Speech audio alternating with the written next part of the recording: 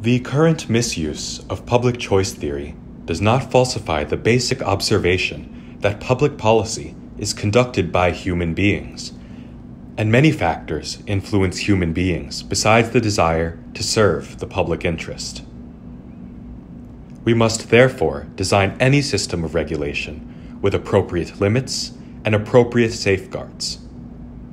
To reject the philosophy that government is always the problem does not mean embracing the binary opposite that government is always the solution. To recognize the importance of public oversight of critical sectors of the economy does not require embracing central planning. To learn more, visit digitalplatformact.com to download the free book.